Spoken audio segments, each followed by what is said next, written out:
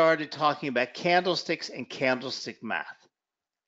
Now, candlestick math is sometimes referred to as blending or candlestick blending. Either one is exactly the same. It's how you combine two or more candles into a larger candle that will tell you more about what the market is doing. Now, in tonight's class, I'm going to share with you a couple pre-prepared presentations I've got for you because they're graphic presentations, visual creative presentations. If you'd like to see these at a later time, if you go to YouTube and look for the channel called Trading Education, and then just look under the playlist for candlesticks. Also, if you notice on your screen, I've put together two handouts for you. The one that's called Presentation YouTube Link. That's the link I was just talking about. That'll take you directly over to the YouTube playlist. Also, I've given you the Introduction to Technical Analysis ebook from investing.com. It is an extensive research and resource for you to have and use at your convenience when you want to understand more about technical analysis. It is a great research tool. It's not an 8-page ebook. It's a very long ebook covering the entire subject of technical analysis. You don't have to do anything for it. There's no charge for it. It's in that download button. There's no registration. There's no anything. Just click the download button. It's on your computer and you can keep it and use it as you wish. But it's only available in the live class. Now, also in tonight's class, I'm going to be sometimes saying the euro, the yen. I might say Facebook. I might say Google. I might say Tesla. I might say FTSE. I might say gold or oil. I'm just using these as examples because it gets very, very boring saying security, security, security. But the concepts we're talking about tonight work on any asset that you're putting on a chart that you're using candlesticks for. I also intermix the terms investing and trading. Now, most of us here are traders. Okay, we're looking at short-term positions. Okay. We know what the difference is, but it gets very, very boring and monotonous saying trading, trading, trading, trading. So I mix up the terms investing and trading, but we know the difference.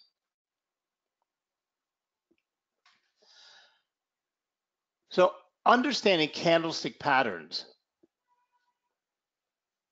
goes far beyond remember and recognizing certain formations. Now, what happens is a lot of us get so confused with all these different weird names for candles. You know, we have the doji, we have the hanging hammer, we have the hanging man, we have tweezers, we have 3 black crows, 3 white soldiers, we have Hammurabis. You know, we have so many names for so many things that we get lost and we just don't even use candlesticks correctly and we just forget about it. Okay. Using candlestick math is a great way to use candlesticks without having to know any of the names or the positions or the patterns. So many books have been written about candlestick patterns featuring hundreds of different formations that supposedly provide secret information about what is going to happen next. Truth be told, it will make no difference to your trading performance whether you know what the concealing baby shallow, the 3 black crows, or the unique 3 rivers bottom patterns are. What really matters is that you understand what the candlestick in front of you is trying to tell you about price structure, trend strength, buyer and seller dynamics, and the likely path of future price movements. So remember, there are 4 elements of a candlestick. Step 1 is we have the candlestick war.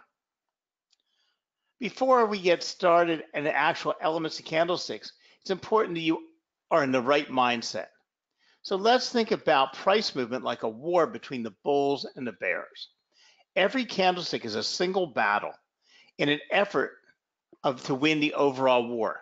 And the 5 elements of the candlestick tell us who's ahead, who is pulling back, who is in control, and who has a better chance of winning the next battle. Now, step 2 is all about context. It's crucial to understand that candlesticks cannot be observed alone in a vacuum. A candlestick always must be analyzed in the context of what has happened in the past. So whenever we try to analyze a candlestick or formation, we need to ask ourselves a question. Is the size changing meaningfully or not? Is the current candlestick larger or smaller than previous ones? Is the change happening during an inactive trading period? For example, candlesticks on the Euro Forex pair trend to shrink in size during the quieter Asian session. Or like gold, candlesticks would be very, very small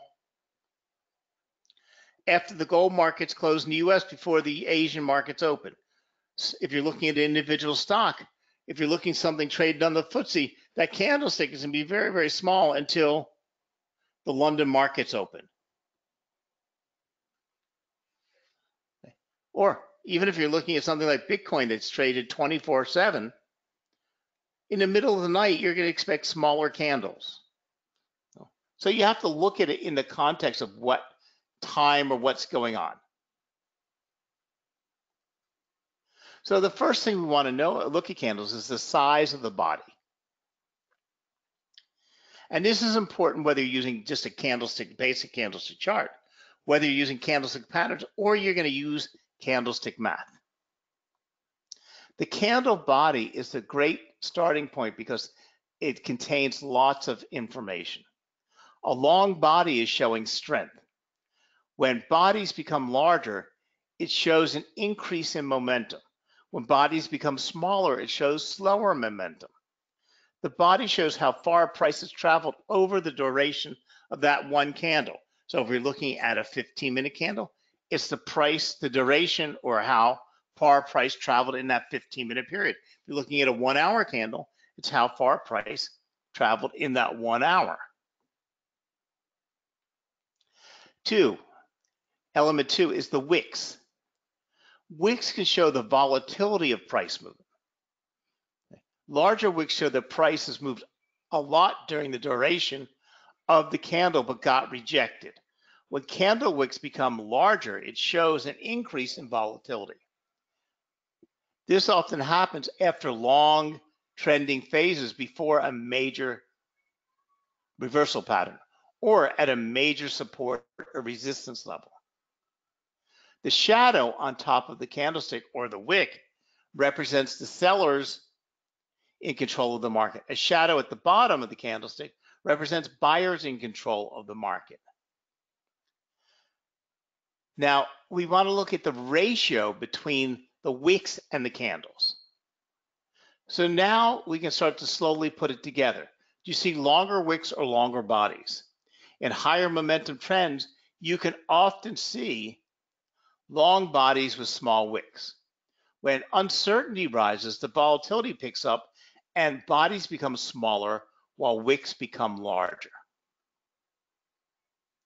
A large shadow on top of a body of a candlestick represents significant selling and is considered to be a bearish signal, even if the body of the candlestick is green in color.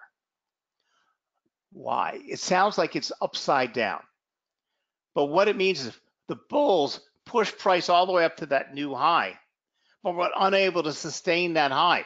And a price came back down and formed that body of the candle. So it was a bearish signal because the bulls could not sustain that high that they had reached.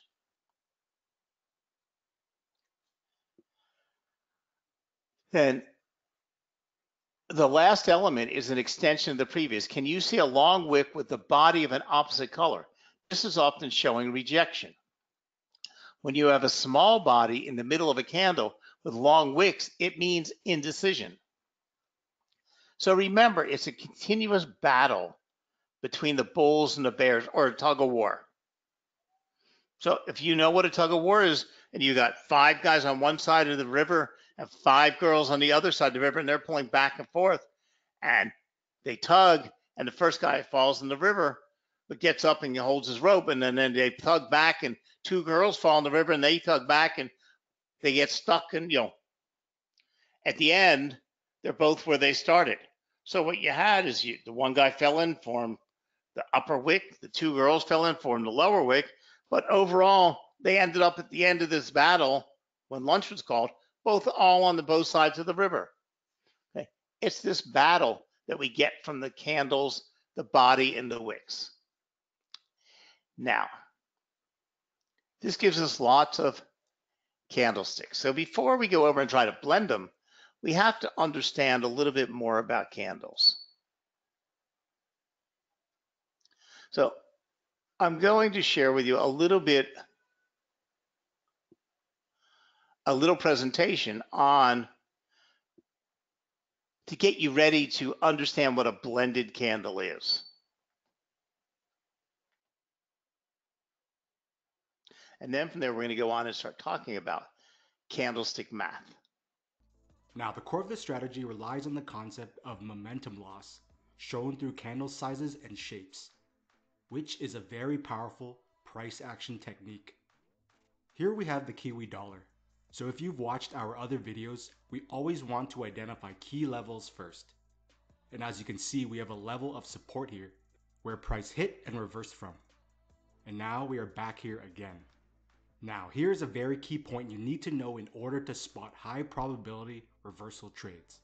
We want to see candles getting smaller and smaller as they approach a level of support or resistance, because it shows that price is losing momentum. Very key point. You want price to be losing momentum and slowing down as it approaches key levels. Now, as price approaches this level of support, look at how the candles behave. As you can see, we have a big candle, followed by a smaller candle, followed by an even smaller candle, another smaller candle, and then a smaller long wick candle rejecting support. And then finally, an even smaller green candle that is also a doji and also an inside bar, which is a reversal candle. And this results in a bounce upwards. So I'll show you this again on another pair. Here we have the Aussie dollar. This is a key level of support. As you can see from when price got here last, it hit and reversed upwards. So as price approaches this level again, we have a big candle, then a smaller candle, an even smaller candle, which is also rejecting support. And then we have this beautiful green long wick candle rejecting support. And then followed by another great inside bar candle rejecting support as well.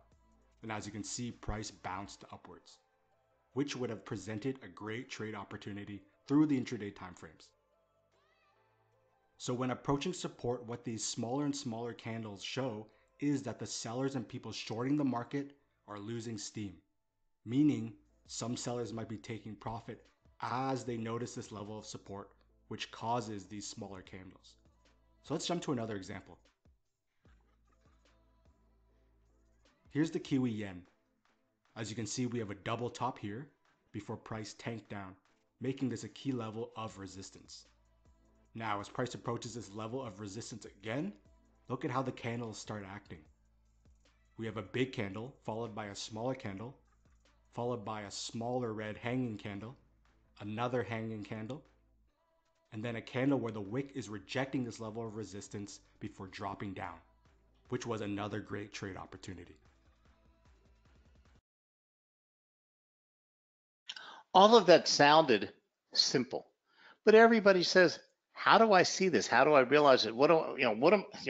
You want some type of an easy way to put these candles together to understand what they're doing. Because in reality, it's easy to pick them when it's already happened, but seeing them as they're developing is a little bit more difficult, and then translating them into something that makes sense and an easy trading decision. Well, we can do this by, instead of looking for all those red candles and looking for all this, we can do this by what we call blended candles.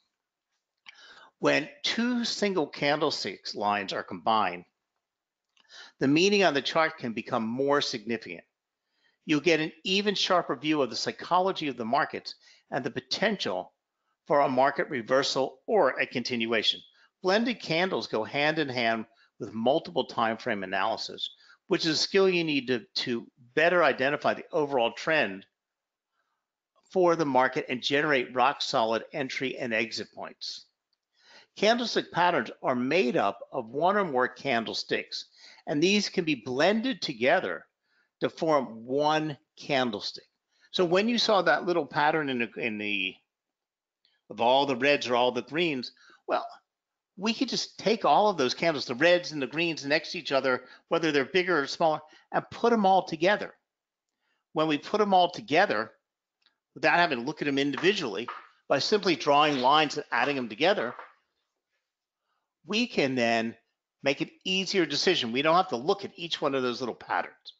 So the first is we take the open of the first candlestick when we start to see an uptrend or a downtrend happen. Then we take the close of that last candlestick, and we take the highest point it's reached and the lowest points it's reached. We put them, draw lines through them, and I'm going to show you this in a presentation in a minute. So in other words, here we have two candles. We would take the open of the first candle. We would take the lowest point of these two candles.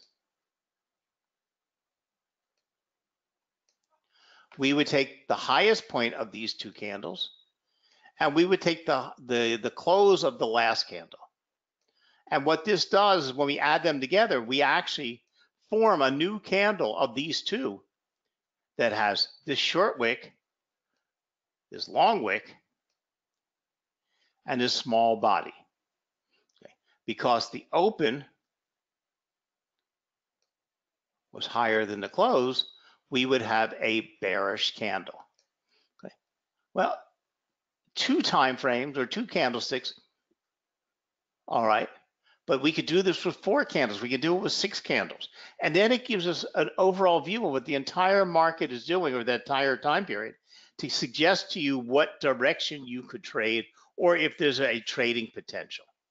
So let me show you an example so it's easier to follow. And then we're going to go on to the mathematics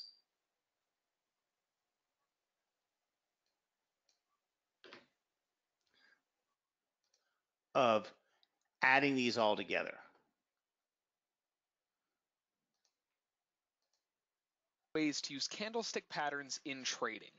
So candlesticks by themselves, if you're to strip off everything from the chart, all the indicators that you use and all the other stuff that's on there and just look at price action, whether it's a 5-minute chart, a 10,000 tick chart, whatever you want to use, as long as the candlesticks have a variable open, high, low, and close, you can use them just to confirm your position or your direction on a trade. And they can actually tell you a huge amount of information just looking at the candlesticks. So taking a look at the candlesticks, there's a couple different ways you can look at them. Yes, you can use patterns like dojis and haramis and all these different candlestick patterns, but in reality, if you break it down and you look at the candlestick patterns themselves, it really comes down to looking at candlesticks in basically 2 different ways. You either have a trending candle or a non-trending candle. And that's really all you have. Yes, if you combine a couple of them, you can have, ranges of consolidation or, a few different areas like that. But in reality, looking at candlestick patterns, they're either trending or non-trending candles. And that's really all there are. You can add whatever fancy name you want on them, but it's not necessarily the name of the candlestick that makes it important, more so where, the open, high, low, and closes end up on those actual candles. So taking a look at a couple examples here of candlestick patterns, you really want to find, when you're getting into a position, whether it's long or short, you want a candlestick that confirms your direction. So if you're looking to get short, you want a bearish confirmation candle, or if you're looking to get long, you want a bullish confirmation candle. You don't want to go long against a bearish confirmation candle because that doesn't make any sense. So as an example, looking back a little bit earlier here on crude oil, we can see a few things happened here. We had this little bit of a sell-off that kind of came down and brought prices a little bit lower here, where then prices were picked back up off of these lows. And there's a lot of clues that this was going to happen. Along the way down, when we started reaching into these highs here, we had a lot of wicks on the highs. And we could see that every time the bulls started coming in and really trying to drive price higher, it was rejected. Now, along with that, in this area up at the top here, we also had a lot of wicks at the lows. And that gives us another big heads up that this is more just kind of a consolidation area. We're not really trending. In reality, we're not really going anywhere as of yet. But if we look at this area here and we zoom in a little bit on it here, we can do a couple things with this. And let me get my crosshair out of the way. There we go. So we can do a few things with this area. Now, we moved into this consolidation area pretty much after this candle formed. And from there, we just basically chopped around for a little while. Now, what we can do with this area is called candlestick math. And you can crunch these candlesticks together to try to figure out in the long term how this actually looks.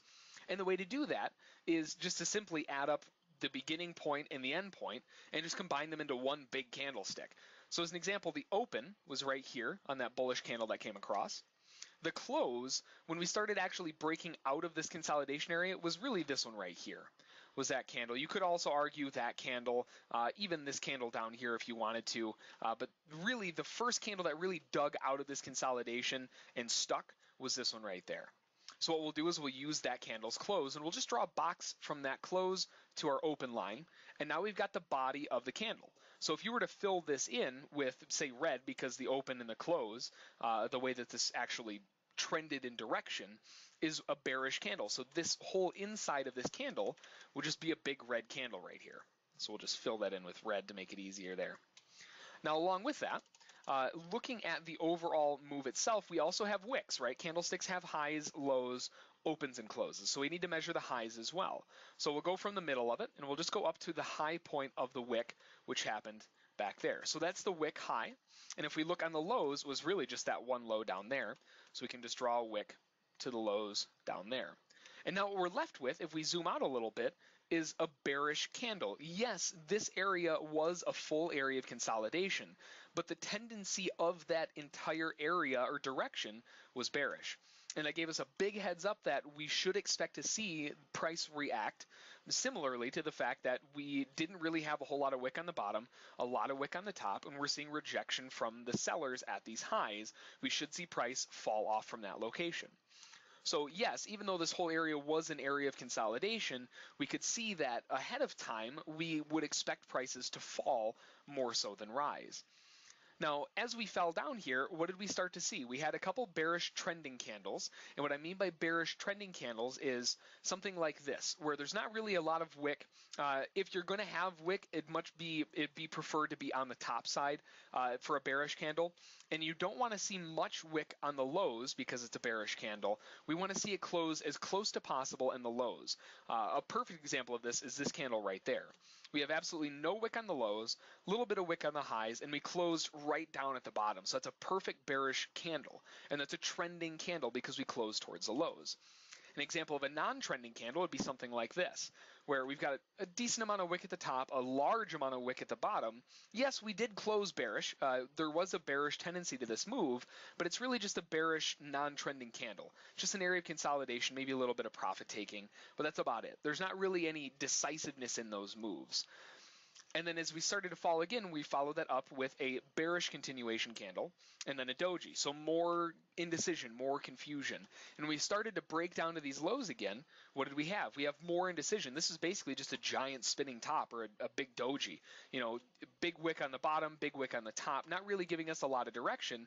And the same goes for that candle, that candle, that candle, that candle, that candle. We can see that there's a lot of indecision at these lows. And every time the buyers or the sellers come in, we're really not getting a whole lot. So we can use that to give us kind of a heads up, because the following candle that really broke out of that range, look at that bullish trending candle. No wick on the lows, no wick on the highs, fully, completely green. Very bullish indication that we're rejecting that area. Now, that doesn't necessarily just give you a heads up that, okay, well, I'm just going to buy there. There are times where that doesn't work, as we can see back here on this candle here. This is a very bullish candle, but we knew that in context, we had a lot of bearishness happening here as well. So you don't just want to take the candlestick by itself. That's usually not a good way to get into a trade. But as an example, we had this bullish move higher, followed up with a little bit more indecision, right? We have another spinning top. We've got wick on the top, wick on the bottom. Yes, it had a bullish tendency to it, but really there wasn't a lot of direction there. It's just a non-trending bullish candle, followed up with a non-trending bearish candle. But to confirm this move higher here, this big bullish candle, look what happened after this non-trending bearish candle formed. We had another massive bullish candle to the upside. We triggered in the shorts here, and there was nothing but really a fake out. And then all of a sudden we have this gigantic bullish candle to the upside, closes very near its highs with a lot of wick towards the lows. That's a bullish continuation candle. We know that's a trending candle to the upside, and we would expect price to react similarly so that it moves back to the upside again. So it follows along with that kind of idea. So use that when you're looking to get into trades. You want to be able to see those kinds of areas where, maybe you're in a short trade and you're starting to see, something like we have down here where it's not looking very good to the downside. Maybe you want to tighten your stop up a little bit, or even consider taking a portion of your trade off. The market is giving you a huge heads up, regardless of what the indicators say. Price action gives you pretty much everything you need in terms of just this style of trading, where it's giving you a big heads up that you probably shouldn't be short, or if you are short, maybe not so heavy anymore. Same with going to the upside when you hit these big areas of consolidation here. We can do the same thing that we did over here with this area as well. So really, we moved into this consolidation area, really right there, even the last burst up on this candle here. So as an example, we opened here, and then the candle that broke out of that consolidation and stuck is this candle right here. So we know that the close is down there, so we'll just match those up together, and now we have our body. So again, you can do the same thing. Just this one ended red because we opened higher than we closed. So we'll just fill this in with a little bit of red here. And now looking at the overall wicks on both sides, we have a wick at the bottom and a wick off of the highs all the way up here. And if we zoom out on this, we can see, just like we had before over here, a big heads up that even though, yes, this is an area of consolidation, we have a really big chance that we're most likely going to be falling out of this area rather than rising higher out of it. Just because of the way that if you add these all together, we can see that there's quite a bit of a bearish tone to this consolidation area. So it's just kind of a way that you can look and kind of, give yourself more confirmation of an actual trade, regardless of the pattern that you're looking. Another way that we can blend candles together. But let me simplify it a little bit more for you. We can blend different adjacent candles to form a single candlestick. So that's the basic rule. We can blend different adjacent candles. That means any candle that is next to each other, as many as we want, to form a single candlestick, thus summarizing the outcome over several periods in one candle. We can blend candles of similar frequency over any time frame. For example, minute by minute candles, or hour by hour candles, or day by day candles. You use 15 minute by 15 minute candles. We can blend as many adjacent candles as we see fit. In effect, by doing this, one gets a clearer insight into the evolution of market activity over longer time periods. So why would we want to do this? First, for all blended candles creates a single, stronger signal. Secondly, by blending candlesticks, one minimizes market noise, thereby getting a more accurate reflection of the underlying activity. Third, we can blend certain candles to see patterns, which normally wouldn't be visible. Finally, continually watching individual candles play out over short period time frames creates stress on us.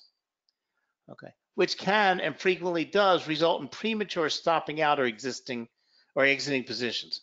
This can result in loss or the less profit taking than originally targeted. So the importance of the last point cannot be understated. The psychological aspect reacting to short-term patterns plagues many investors.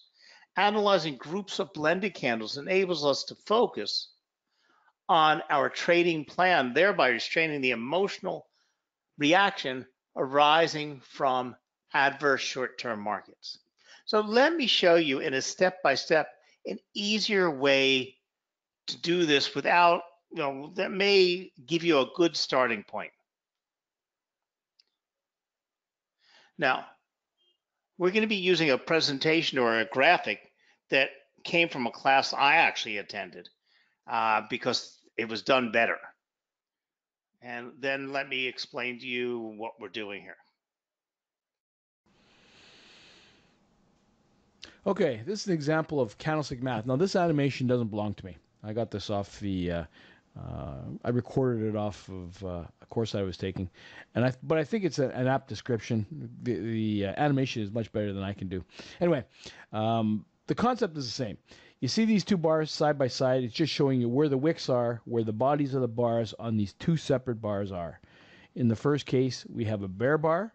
Second case, we have a slightly bullish bar, but when you add these two bars together, you can see that this bullish bar and this bearish bar and this bullish bar winds up with a slightly bearish bar with a little bit of body and this much longer wick.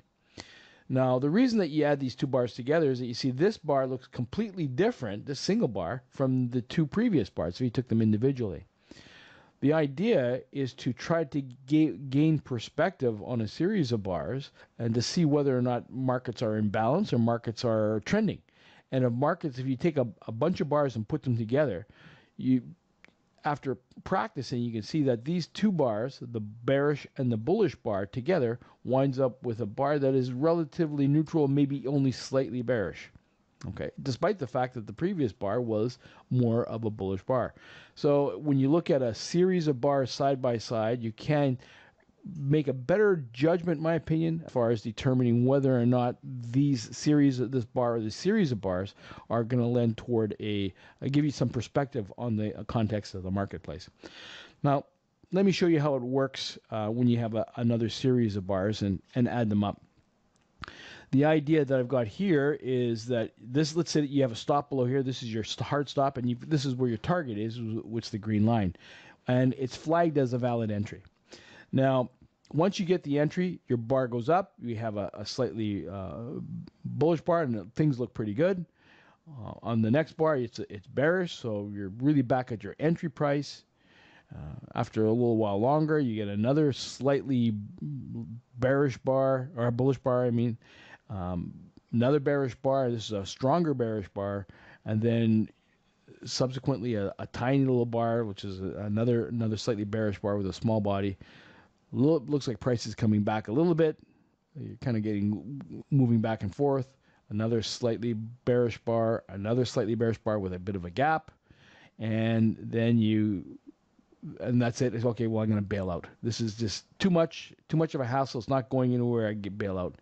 And then the next bar comes up, and it's a bearish bar. You get out here, and then the next bar goes to target. So the point is that you waited through most of it, and then just before it had the chance to get to target, despite the fact that your target and your stop was in pretty good shape, you bailed out prior to that last bar going to target. You can see you waited through all of that other noise, waited through it, and then got out at the inopportune time. Got at the time just before it went to target. Despite the fact that your calculations, your setup for the original trade was valid. So it wind up and it hit the target without you. So you got a break-even trade or maybe even a slight loss because of the fact that you weren't confident in how you set this up in the first place. Using the same, you have to see the original entry this is the original entry at close. You do some candlestick math from the candle after entry to candle, from candle after entry to candle when the trade was exited. So you add all this together. You add all the bars to when the trade was exited, and you'll see that this is a bar that is just really neutral. You exit it based on this is the high, you take the low, you take the lowest part of the body, you take the highest part of the body, and you wind up with a doji. So things really didn't go anywhere. And all those bars, despite the fact that it whipsawed back and forth, prices didn't move. And if you were to exit on the second to last bar, you had exited in a situation where prices were just stuck. So if you move that back, you add all those bars together, you end up with just a neutral bar, basically neutral bar. You would probably be more inclined to stay with that trade, particularly if you did the research on the rest of it and everything was fine. So that's really the summation of why candlestick math can be helpful, because if you move that, if you keep that in mind, and you have that really nondescript candle to add them all together, you can see that those 10 bars that were added together just equaled 1 bar, which was relatively neutral. All right, let me show you in a real world example from yesterday. In this case, I've got this box marked off, this gold box, and it's marked off with, it encompasses these 16 bars. And in these 16 bars, from top to bottom, the Y value is 18 ticks from top to bottom. As you can see, prices, a couple of bear bars, a couple of bull bars, slightly moved down, moves back up, moved down. Now I got it right up to this end bar, and if we add all these bars together, using candlestick math from the previous example I showed you, then you'd wind up with a bar that looks like this. Prices moved up, it's moved down, but when it's closed right on this level right here. The next 2 bars in this line, if we added these next 2 bars over, you could see that it closes on its high, closes right on the high, over and above this. So this bar, it would look like this, a long taper with this. Now, if you're looking at these first 16 bars, and you look at this particular bar and trying to determine whether to go long or short, this is, well, so it's in green, but this bar here is just a doji. So you can see that the buyers and sellers are just in balance here. This bar, on the other hand, if you take this one by itself, you can see that prices had gone all the way down to this area, came all the way back up, and closed on its high. So this is more of a bullish bar.